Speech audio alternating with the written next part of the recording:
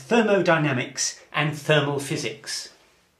If you take an ideal gas, and we'll consider what one of those is in a moment, and for a given temperature, a constant temperature, you plot the pressure of that gas against the volume, you will get a curve like that, which satisfies the equation that the pressure times the volume is a constant, which for the moment we'll simply call C. If we were to plot pressure against 1 divided by the volume, then we would get a straight line, which suggests that pressure is proportional to 1 over volume. Remember that this is at constant temperature. That's called Boyle's law. Now there's another law called Charles' law. And Charles' law relates volume to temperature. And if you plot volume against temperature, you get a straight line, which means that volume is directly proportional to temperature. But if we extend the axis this way and then plot backwards, we find that this line crosses at this point here, which is approximately minus 273 degrees Celsius. And at that point you can see that the volume of the gas is now 0. And it clearly can't go any further. It cannot become a negative volume. So that's as far down as it can go. And we call that point absolute zero. And that is 0 in the Kelvin scale. So 0 degrees Kelvin equals minus 273 degrees Celsius. But every degree Kelvin is equal to 1 degree centigrade. In other words, the divisions on the scale are the same. But 0 Kelvin is minus 273 degrees Celsius. You might just notice a convention here. When we're talking about degrees Kelvin, we don't put the little degree signal in here. Whereas when we're talking about degrees Celsius, we do put that little degree symbol in there. Now finally we have a pressure law. And the pressure law relates pressure to temperature. And once again it's a straight line. And once again, if you project it backwards, you find that the pressure becomes 0 at minus 273 degrees Celsius, which is 0 degrees Kelvin. And that tells us that pressure is proportional to temperature. So we have that pressure is proportional to 1 over volume, volume is proportional to temperature, and pressure is proportional to temperature. And if we put all of those together and combine them, we get that pressure times volume over temperature is a constant, which I'll call C for the time being. But that constant is obviously going to depend on how much gas you actually have. So let's consider 1 mole of a gas. Now, a mole is simply the atomic weight of the gas expressed in grams. So for example, hydrogen, the atomic weight is 1, so 1 mole of hydrogen is 1 gram of gas. Then we would say that PV over T equals R for 1 mole of gas. And R is the molar gas constant. And its value is 8.31 joules per mole per degree Kelvin. If you have n moles of the gas, then PV over T will equal N, which is the number of moles, times R, which is the molar gas constant. And if you rearrange that formula, you get that PV equals nRT. And that, as I've said before, applies to an ideal gas. So what is an ideal gas? Well, it has several qualities. First, there must be a large number of particles or molecules in the gas. Second, they must be moving rapidly and randomly. Third, their motion follows Newton's laws of motion. Fourth, all the collisions between the molecules are perfectly elastic, no energy is lost. Fifth, there's no attractive forces between the particles. 6, all the forces apply instantaneously. And 7th, that particles have negligible volume compared with the volume of the gas. That's quite a hefty set of constraints, but in practice, most gases behave like an ideal gas if two things happen. 1, the pressure is not too high, and 2, the temperature is much higher than the boiling point of the gas. Temperature scales tend to have fixed points, such as the centigrade or Celsius scale has 0 degrees for the freezing point of water and 100 degrees for the boiling point. But these are actually temperature dependent. Is there a way to come up with a fixed value that doesn't depend on pressure? And the answer is that there is, and the Kelvin scale has 2 fixed points. 0 degrees Kelvin is the point we established before. It's when volume or pressure is reduced to 0. The second fixed point is what's called the triple point of water, which is 273.16 degrees Kelvin. It is the one and only place where ice, water and steam all sit together harmoniously. They are in equilibrium. Now clearly that doesn't happen at room atmospheric pressure because ice and water are at 0 degrees and water and steam are at 100 degrees. But if you reduce the pressure sufficiently, there comes a point where ice, water and steam all coexist, and that's called the triple point of water, and it's 273.16 degrees Kelvin. Now the speed of a particle, or the velocity of a particle, which of course is also determines the energy, because the energy is half mv squared, that's the kinetic energy of a particle, is proportional to the temperature. The higher the temperature, the higher the velocity. That doesn't mean, of course, that all the molecules in a gas are travelling at exactly the same velocity. If you were to plot the number of particles in the gas compared with their velocity, then for one temperature, let's say this is 200 degrees Kelvin, you would find that there would be a distribution of velocities.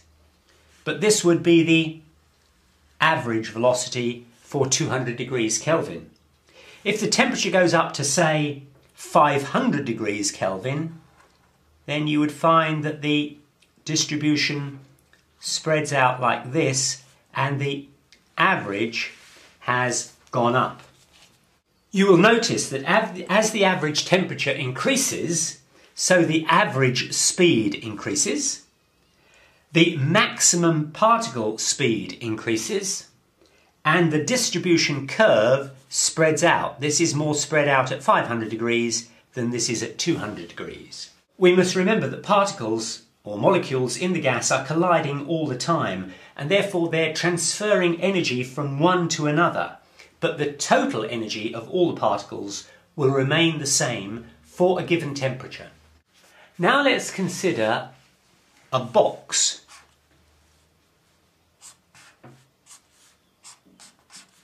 of side, it's a cube of side L.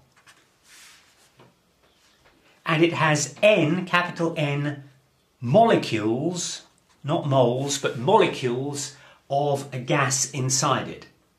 What is the pressure on, let's say, this face of the cube?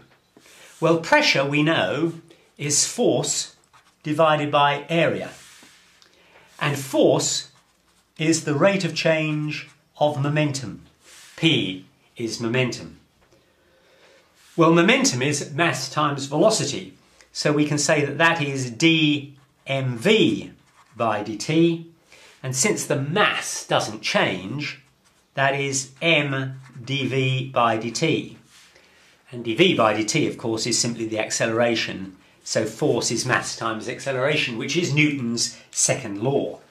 Now let's make an assumption, which is not as daft as it sounds, that the molecules in the box are moving in only 3 directions. A third of them are going left to right, a third of them are going up and down, and a third of them are going back and forth. And although you will say that the molecules will be travelling in all directions, and that is perfectly true, the fact is that you can always resolve a velocity into one of these 3 directions. They are the coordinates of a velocity. You can resolve them into those coordinates. And let's further assume that all of those molecules are travelling at an average speed v.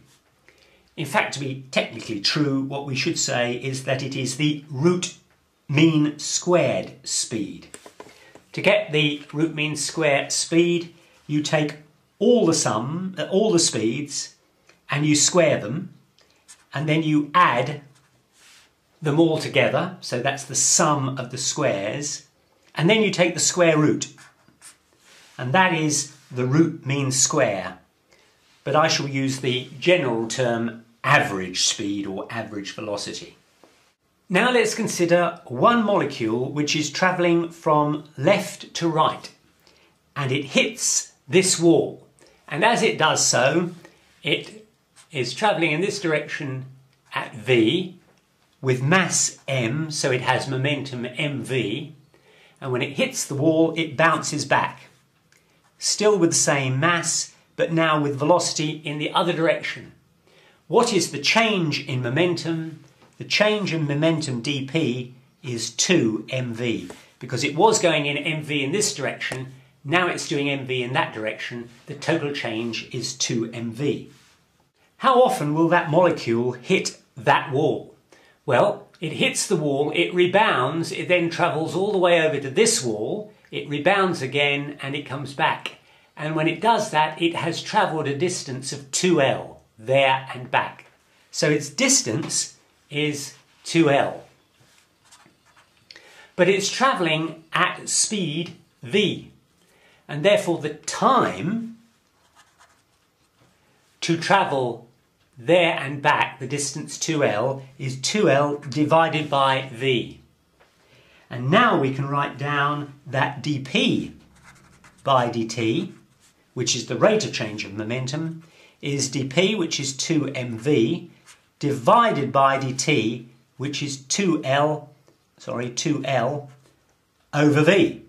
And that comes up there and becomes v squared. And that equals mv squared divided by L per molecule. So the force, which is dp by dt, is equal to mv squared divided by L per molecule.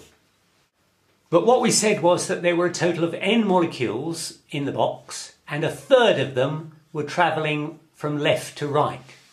And that means that the total force exerted by all the molecules on this surface is going to be equal to the n divided by 3, which is the total number of molecules, times the force of any given molecule.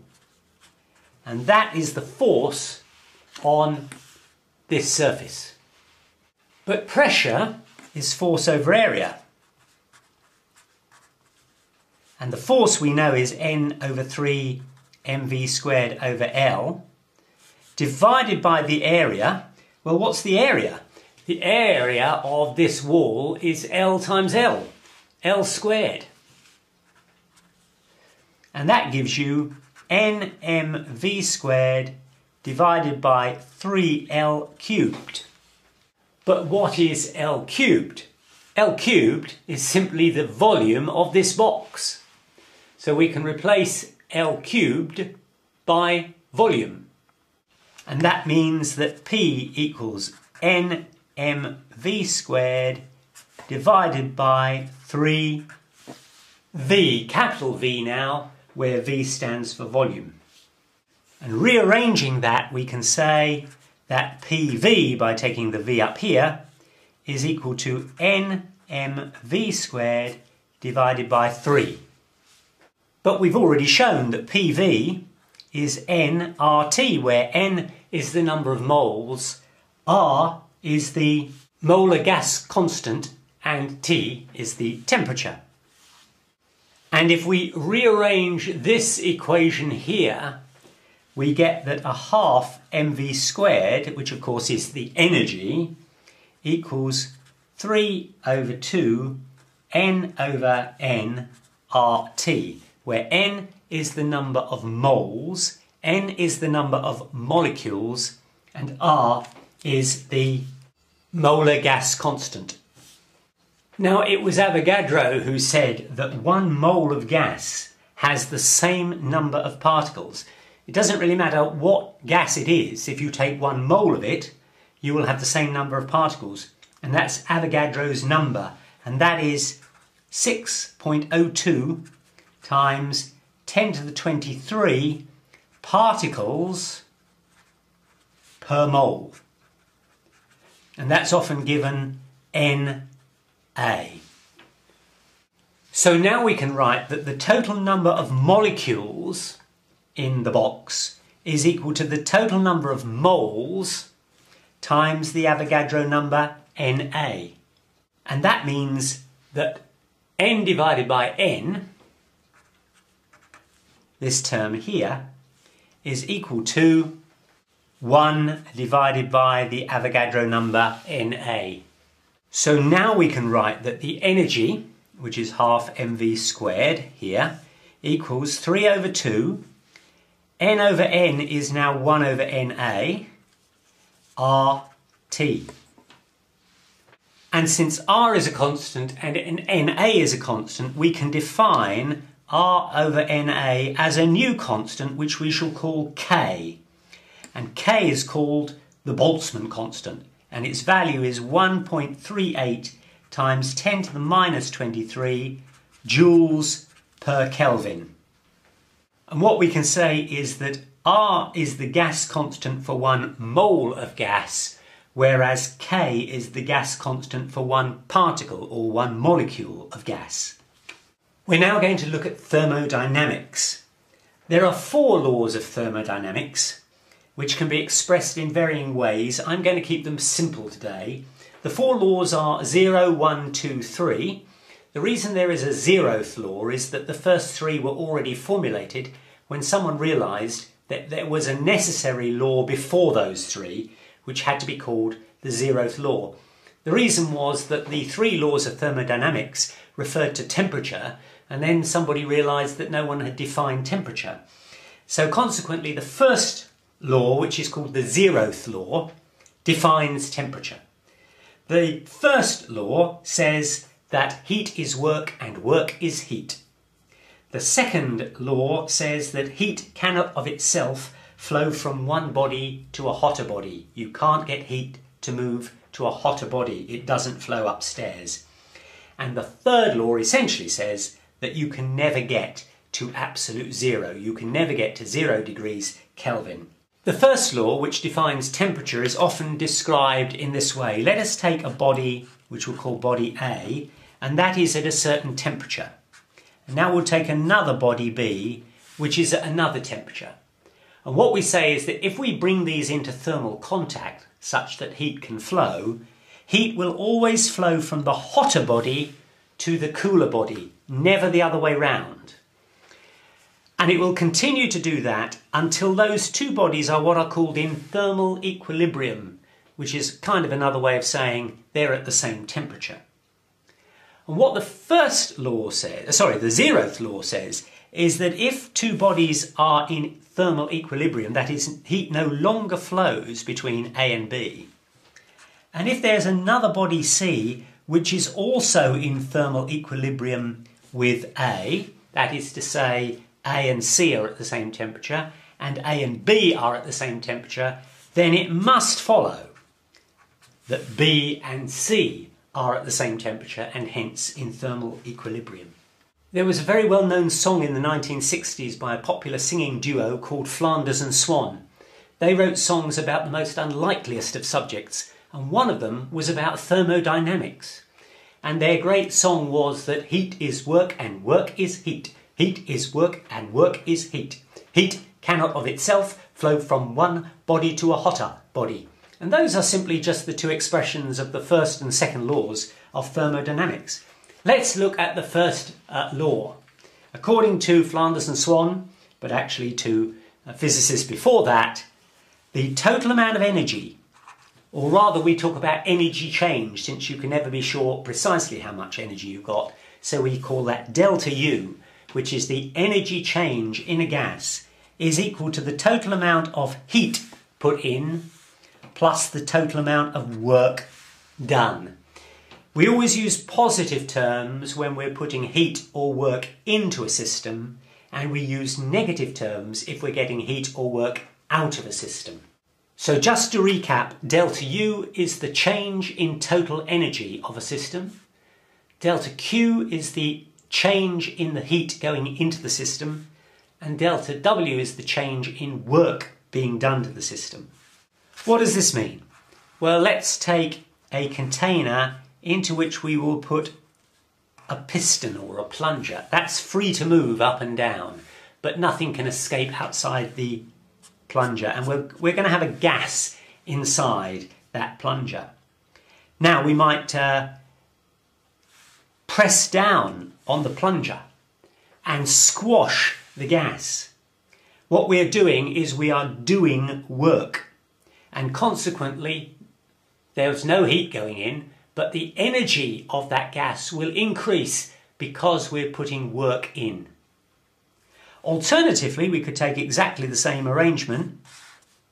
Here's the plunger, here's the gas, but instead of pushing it down or pulling it up, we put a flame underneath to heat it up. We're now putting heat in, delta Q. We're not doing any work, but heat in. If that plunger doesn't move, then what will happen is that the gas will heat up and its energy will increase. So delta U will equal delta Q, the heat in. Now there are different ways in which all this can happen, different ways in which energy can change.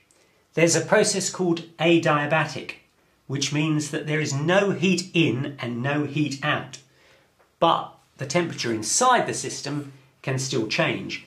The way this usually works is that you take a system here and you surround it by some kind of insulating material, such that no heat can get in and no heat can get out.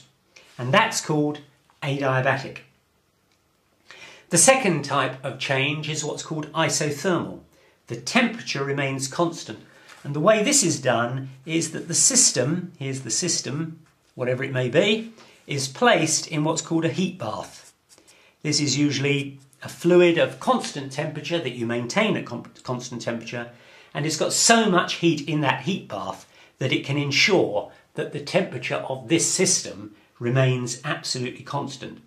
And that's called isothermal.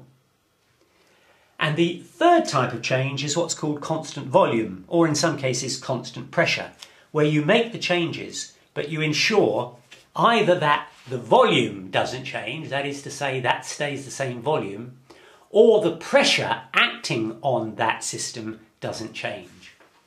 Let's just consider an example of three changes. We're going to plot pressure against volume. And what we're going to do in these three examples is we're going to take a gas that has a volume V1 and we're going to take it down to a lower volume V2. And we're going to start with the pressure at that point and the volume V1. So our starting point is a pressure with a volume V1. Now there are three ways that we can get down to volume V1. That's where we've got to get to. The first is the adiabatic, and that will look like a curve like that. The second is isothermal, and that will look like a curve like that.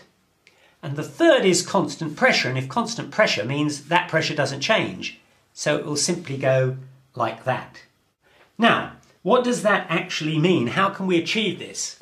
If we're going to reduce the volume but not change the pressure, the only way we can do that is to reduce the temperature. So for path 3, the temperature goes down. For path 2, isothermal, that's a constant temperature. T is constant.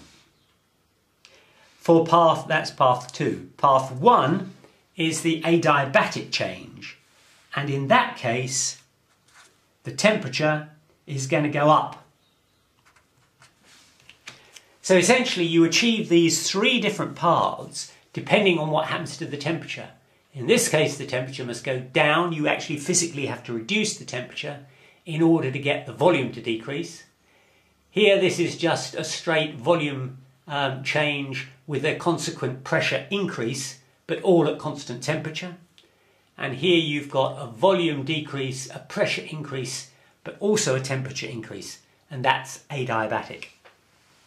We can now consider what's called a heat engine, and it's sometimes also called a Carnot cycle. Once again, we're going to plot pressure against volume. And we're going to go through 4 points, each of which, as you will see, has a distinctive pressure and volume, pressure and volume, pressure and volume, pressure and volume. And the path we're going to take goes something like that. This path is isothermal, which means that there is no temperature change. This path is adiabatic, which means that there is no heat in, no heat out. This path is isothermal again, constant temperature, and this path is adiabatic, which means no heat in, no heat out. So you can, by the same process that we achieved these changes, you can achieve these changes. Isothermal, constant temperature, adiabatic, no heat in, no heat out. And you can go right the way round until you come back to where you've started. And the area within this curve is equal to the work done.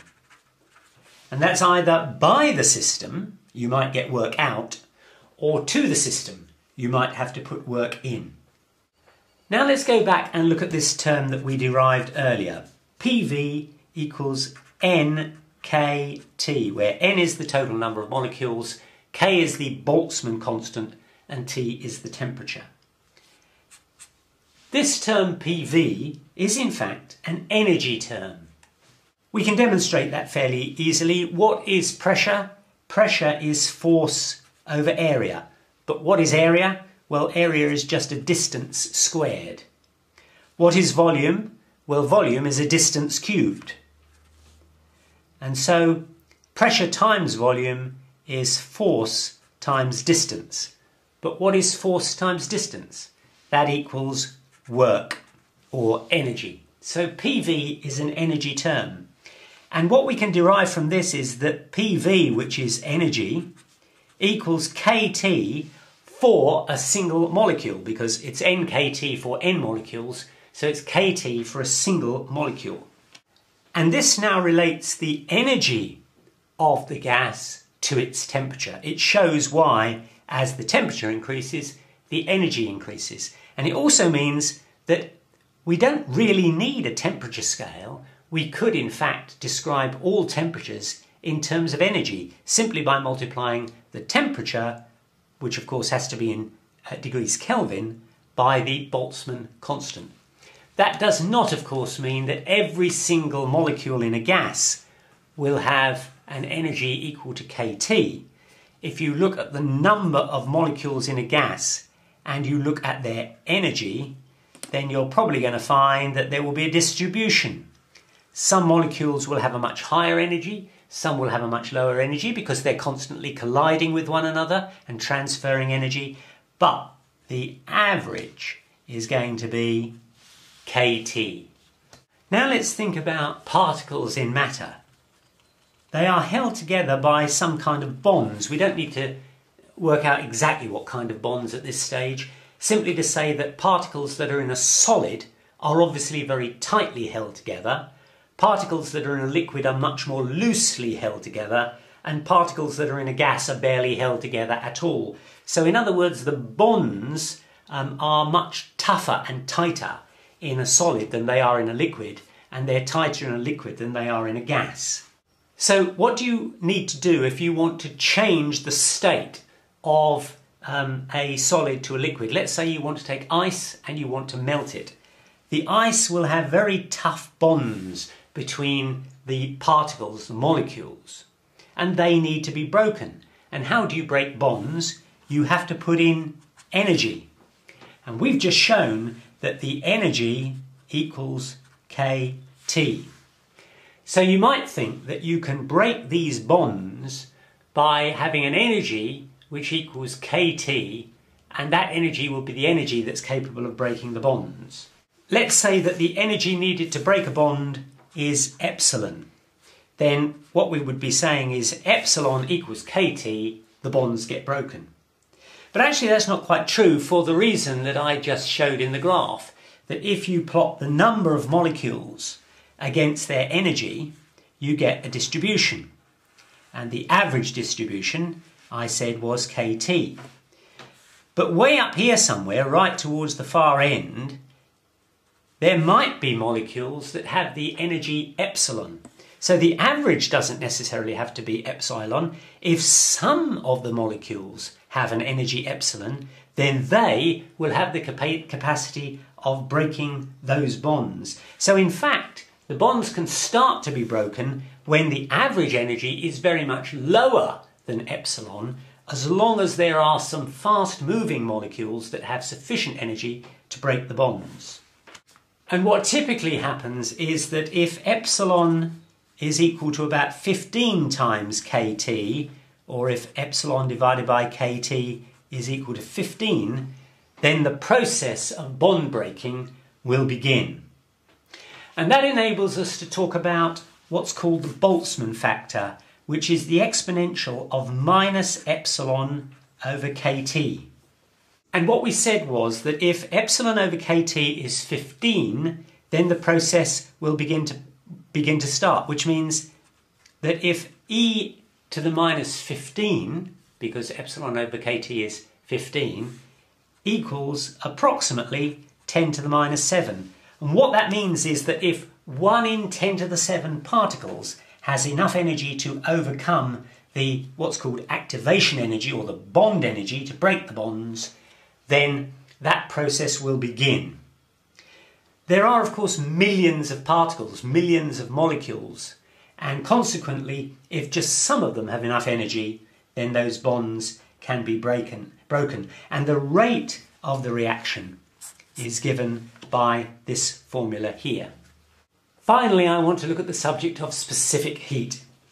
Specific heat is energy, and it's the energy required to make the temperature increase or indeed decrease. You put energy in to get the temperature to go up, you take energy out to get the temperature to go down. And specifically, the specific heat is the energy or the heat needed to raise the temperature by 1 degree Celsius or Kelvin, it's the same, per kilogram of the material. So if you've got 1 kilogram and you want to raise the material's temperature by 1 degree, then you have to put in that amount of energy, and that's the specific heat. So essentially, the specific heat or energy is equal to the mass in kilograms times the specific heat times the change in temperature that you want to achieve. The specific heat of water, for example, is 4180 joules per kilogram per degree Kelvin. So if you want to raise 1 kilogram of water by 10 degrees, you need to put in 10 times this amount. In other words, the total energy or the total heat that you need to put in is the mass, which is 1 kilogram, times the specific heat, which is 4180, times the temperature change, which is 10. So you'd need to put in 41,800 joules of energy or heat in order to raise 1 kilogram of water through 10 degrees. Now that's the specific heat needed to take a product and increase its temperature without changing its state. Suppose you have ice and you want to convert it into water. Then that's called the specific heat of fusion. And to take 1 kilogram of ice and to convert it into 1 kilogram of water, both at the same temperature, both at 0 degrees Celsius, you need 80 times that specific heat. You need 80 times to get 1 kilogram of ice changed to water. No temperature increase at all. It's just that's the amount of energy to break the bonds to turn ice into water. And to turn water into steam, you need approximately 500 times this amount. Now remember, this is the energy you need to take 1 kilogram through 1 degree Celsius or 1 degree Kelvin. If you took water from 0 degrees to 100 degrees Celsius, that is from freezing point to boiling point, but without it changing state, in other words, it remains water all the time, you'd need to use 100 times this amount of energy. Once you got it to 100 degrees centigrade, if you want the water to boil, you have to put in 500 times this amount of energy, which means you're putting in 5 times as much energy just to get the water to change from water to steam as you had to put in to get the water to go from freezing point to boiling point.